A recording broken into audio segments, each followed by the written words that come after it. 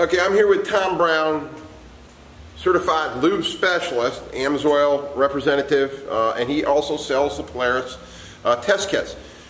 Tom is going to lead us through the reports. As you get your report back from Polaris, what to expect, what a normal report looks like, what a report looks like with Arch Oil AR9100 in it, and what a report looks like that is a big mess. That actually came out of my truck at 15,000 miles because I was trying to stretch the oil to see what would happen.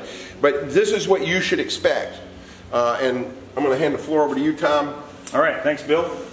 When you get your email, and you'll also get a report back in the snail mail as well. This is a standard report format for Polaris Labs. So, starting at the top left, let's orient you to the form. Here's your account information. This is about you. Moving to the right, this is about the component. And I say component and not vehicle because a lot of people use oil analysis to test multiple components on one piece of equipment. Here's about the sample that you submitted. There's a tracking number on the outside of the bottle and on the printed sheet that you received with the kit. The lab number is, if you ever want to call them back and talk to them about your sample, they're going to ask you for the lab number. It's going to tell you where they processed it. They've got several labs across the country. The initials of the analyst. Here's the day you told them that you pulled the sample. Here's the day they received it. And here's the day that they completed their analysis of your report. Over here, this is information that you told Polaris. You should tell them what type of filter that you're using and the micron rating, if you know that. The micron rating is usually available from the filter manufacturer's website. A typical micron rating for a full flow filter on one of our diesel trucks now is around 20. And then over here is you're telling them what is the thing that they are analyzing. And in this case, they're analyzing Shell Rotella T 1540 diesel engine oil. And so then down here is where the lab tech is going to provide you some very valuable words in relation to all these numbers down here that I'm going to walk through in a minute. And in this case, he says, hey, continue to observe the trend and monitor equipment for fluid conditions. Back up here for a second. At the very top, this report got flagged with a condition level 1, which is still in the normal range. 0 is there's absolutely nothing wrong with your oil. 1 means, there's a slight issue, but it's not anything to worry about yet. It's still green. Viscosity is slightly low, he says. Please, in this case, you did not tell them what the application was on this report, so they're asking you for that. The more information you give them, the better they can help you. Now, getting down in here into the actual numbers portion of this report. Here's the wear metals. These are the pieces of metal that would have been generated by your engine that have been found in the oil. And you've got iron, chromium, nickel, aluminum, copper, lead, tin, and cadmium, silver, and vanadium. And if you are looking at this report online, you should be able to click on each of those headers, and it'll take you to a description of what is it, how they measure it, and where did it probably come from. And so here you don't see any color flagging on the wear metals. That means there's nothing wrong, nothing unusual. You can have small numbers in any of these and it not throw a flag. One of the things I want to point out here as you read this report is that we're talking 6 parts per million. Right. ppm. 2 parts per million. 1 part per million. I mean, this is an astonishingly precise and accurate measuring system that Polaris has in place. All right, so the next area that we want to look at here on the report is contaminant metals. Silicon, sodium, and potassium. Silicon is typically when you've got a bad air filter or you've got a leak in your air induction system somewhere and you're pulling dirt in. Sodium and potassium sometimes can come in, potassium especially from antifreeze. Additive metals, you know, when you buy a quart or a gallon of oil, 80% is base oil, 20% is additives. And so what we're looking at over here is they are measuring how much of your additives are still remaining in your oil. That can be very important if you have an oil that starts to lose a particular additive. It can tell you that you've got a problem going on inside your engine or you have a problem with the oil that you're using. This is sample information. Some of this is a repeat of what we had up here, but the date that you, and this is something that you're going to fill in, is what day did you pull the sample, what day did the laboratory receive it, and here's very important, lube time. This is where you have to calculate or estimate how much time was on your oil when you pulled that sample since the last time you changed it. The unit time is how many miles or hours are on the component. So in this case, we're talking about a diesel engine, and we typically measure diesel engines in vehicles on miles, but I can also make a case why it's better to do it by hours. But the default is miles on a vehicle. Lube change is, did you change the lube since the last time you reported it? And also here, lube added. So since the last time you pulled it, if this is your first report, it'll default to 0. But if you're doing extended drain intervals and you're doing and building a profile on and using oil analysis to track that, then they need to know if you've added oil since the last time you submitted a sample. They also want to know if you have changed your filter. Now we're going to get into some other contaminants.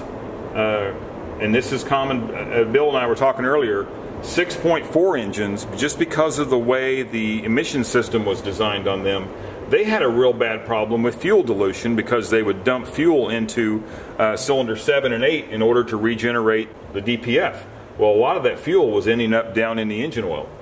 But so it's going to tell you here if you have fuel in your oil. You do not want fuel in your oil because diesel fuel is not a good lubricant, and it destroys engine oil. It'll make those soft metals give away to the hard metals and end up in this sample here. Because it causes the viscosity to skyrocket downward, and it really messes with your oil. Soot. Here we're talking about every time you burn diesel fuel inside your engine, one of the byproducts of that is soot. That's why the new trucks have a diesel particulate filter on them that catches the vast majority of this soot before it gets kicked out the tailpipe. That's why our new trucks don't really smoke anymore. So we want to measure that because if too much soot gets down in the oil, it can cause soot thickening, which is when your oil gets too thick and it can't flow through the engine correctly and it can't lubricate. So, and then the third one over here is water. An internal combustion engine is largely an air pump, but because of that, it's also a water pump. Every cubic foot of air that your engine pulls in contains a large amount of water because of humidity. On a humid day it's more, and on a dry day it's less, but you're always pulling a huge amount of water through your engine. Most of it goes right on through, goes out the tailpipe, gets vaporized, but some of that water can get down into your engine oil. And you think, okay, what's the problem with that? Well, water, it can activate other chemicals that then turn into an acid. It's H2SO4, sulfuric acid, correct? Yep, that sulfuric acid is sitting down there in your oil, and until it encounters water, it's not doing anything. But as soon as it encounters water, they bond and form an acid. It's acid rain, basically, because H2SO4 is hydrocarbons bonding with water makes sulfuric acid, and enough water gets in there, and it will literally make acid rain inside your engine. And that's not good. It's funny. I've actually seen a motor come apart that was black inside. Yep. It blackened everything in there because of the acid. So now this report did not measure the viscosity at 40 degrees Celsius. But it did measure the viscosity at 100 degrees Celsius, and 100 degrees Celsius is basically 212 degrees Fahrenheit. That is considered normal operating temperature for an internal combustion engine. And so the one flag that we got on this report was that the viscosity at 100 degrees, or the normal operating temperature, is off a little bit. This report did not measure the acid number that was present in the oil, but it did measure the base number. And this is a very important number, and it's usually the first thing that will go wrong with most modern oils, because base number is the measurement of the oil's ability to neutralize these acids that were created over here by the water coming in. But there's only so much of that additive in your oil, and it gets used up as it neutralizes the acid. For example, most of AMSOIL's top oils start out up in the 12 range, and now we're down into the 6.43. That's not bad. You still got about half of your acid control additive left, you're good to go.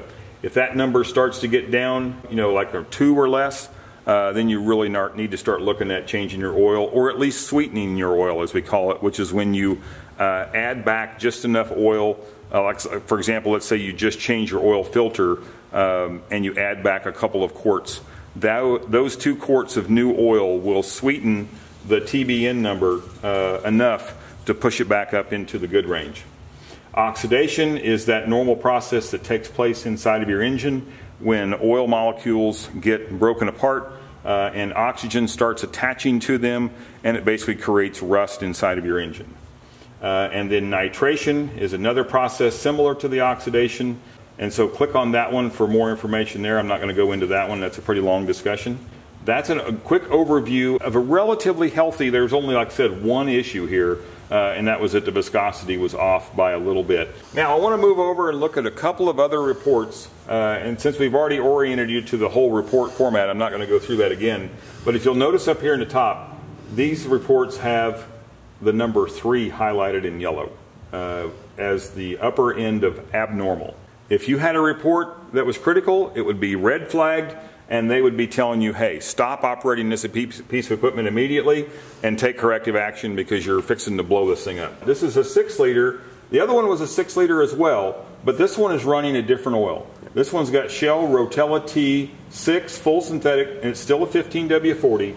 But Bill was telling me earlier that he knows for sure that this truck is running Arch Oil additive, right? Yeah, it's the Arch Oil AR9100 oil additive. And so even though it looks like the potassium and the boron numbers are, and they're kicking this flag, that's not unexpected for a vehicle or engine that's got Arch Oil in it. Some of the additives that are in the Arch Oil formulation are pushing these numbers up. And so when the sample was submitted, they did not probably tell the lab that you had Arch Oil in there. That may or may not cause the lab to change the flagging, but it would be helpful for the lab to know that because they have probably run tests on Arch Oil. They at least know what Arch Oil is made from, and so then they could go back and rerun these reports, and they'll do that as well. If you've ever got a report that, let's say you forgot to tell them about the filter, or you forgot to tell them something about the oil, you can call the lab back or email them back and give them that additional information, and they'll rerun that report using the new information, and it doesn't cost you anything. But this truck's got some fuel dilution. So somehow he's got maybe an injector that's spraying wrong, or he's got, because it's not a 6.4, so it shouldn't be dumping it in from the emission side. But he's got a little bit of fuel in there. One of the things that happens in a 6-liter is the O-rings around the injectors themselves will leak. And that's primarily in a 6-liter, where the fuel dilution will come from is from an injector seal leaking. And I would recommend the first step I would take on this particular truck, and it's something we actually did because this report was done way back in January, was we resealed the injectors and then we retested after that, and the fuel dilution went away. Yeah, so that's one of those cases where you didn't even know you had a problem until you pulled a fuel sample, or an oil sample, and it came back and said, hey, you got fuel in your oil. Right, and if this continues, then it will destroy the viscosity of the oil and possibly smoke the bearings in the engine. So it's very, very crucial. This was a case in point situation in this particular 6-liter truck that we were able to quickly and effectively fix the problem before it caused damage to the engine. So now moving over here to the third report. Again, this report is flagged abnormal 3, and that's got several issues down here. Well, now this is my personal truck now, and I was running a Hydrotex oil that had been comped to me that I was testing, and I pushed it. If you go down there and look at the miles, it's 15,650 right there. Right. So I really pushed this oil to the outer limits, and I was running Arch Oil at the time, the AR9100, and this was the third of 3 reports that I had done on this oil at 5,000 mile intervals. I did it at 5,000 miles and 10,000 miles, and now at 15,000 miles, and it became very apparent it was time to change the oil. Right. An oil analysis of this is just a snapshot of that moment. Okay, it's a photograph of the oil at that moment. You have to, because of scientific process, like in Teeter here, we had to do the work to the truck, and then take another snapshot to make sure that this fuel dilution actually went away and that we solved the problem. This is just a snapshot of the oil of that moment in time at that mileage. What you would find if you started to do, and this is what I call building a profile for an engine or a component, is if you tell the lab the same component information each time, they will start adding all of your samples to the same printout. And that way you can start going back and comparing them. And so that's really the way the whole system is designed, is that it's not just to take one snapshot, it's to take a look at your engine and the oil on a routine basis, on a set schedule, like oil changes. But as an AMSOIL guy, you know, a lot of our products are designed for extended drain intervals. Well, the way that you protect yourself from any possible damage is to continually do oil analysis pulls on a schedule until you get a really good profile built for that engine, to where you know exactly what's going on in there, and then you can back off on those samples a little bit, and then if you get an abnormal report, you know, hey, I got a problem here, because I know that's not a healthy situation for that engine. The potassium issue is again being pulled from arch oil, probably along with the boron, but now we're starting to see Moly B, and we're starting to see magnesium and calcium, and so some of these additive metals and multi-source metals numbers are starting to get out of whack. And you could come back up here to the comments and read, okay, what's the lab telling you? What they're telling you up here is not always exactly what's going on in your engine. It's just helping you get oriented to where should I start looking. And then the oxidation number down here was starting to get up as well. And so, what would oxidation mean? Oxidation is when you're down back at the molecular level again. Your oil is starting to fall apart, and oxygen is starting to attach to the molecules when it shouldn't be. And so then it's basically, it's similar to a rust situation. What we did find out from this test at 15,000 miles on a 6.4 is that the viscosity was maintained and the base number was maintained. Yep. Okay, and this was with bypass filtration. I did not put a micron rating on there. I should have done that, but I didn't.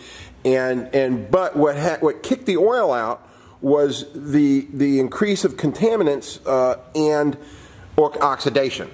And the only way you'll ever see this is to test it. Tom, I appreciate you extending your expertise and knowledge in terms, because you probably have forgotten more than I'll ever learn about this.